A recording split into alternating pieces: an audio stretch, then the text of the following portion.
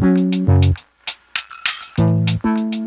everyone, let's now talk about SLT Landscape Transformation Replication Server, stands for SLT. SLT enables real-time data replication and synchronization between heterogeneous systems. With its advanced transformation and filtering capabilities, SLT makes it easy to manage and monitor your data replication process in real time. Choose SLT to simplify your data management and keep your system in sync. SLT supports both inbound and outbound integration, and it works with asynchronous mode. When to use SAP Landscape Transformation Replication Server. With advanced transformation and filtering capabilities, SLT ensures your data is up to date and accurate. Choose SLT to simplify your data management and keep your systems in sync. For example, you have a SAP system and you want to load the data from SAP system into SAP HANA.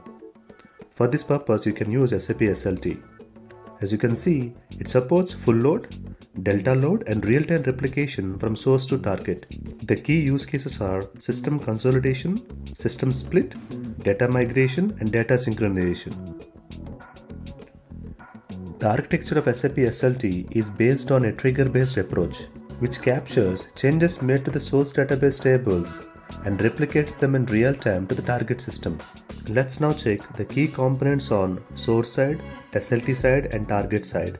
On source side, we have database triggers, which captures the changes, logging tables and read engine.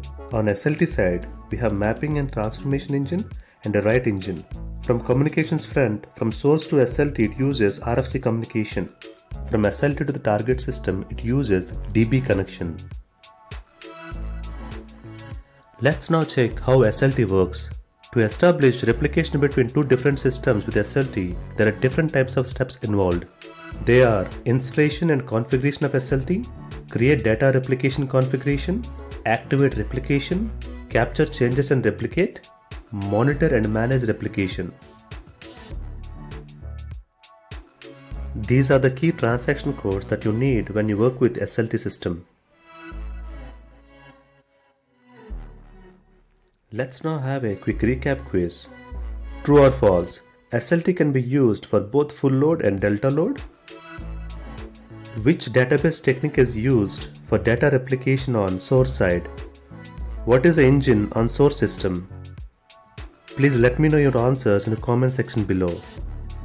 If you like the video, consider giving a like or subscribe to my channel. Thank you for watching.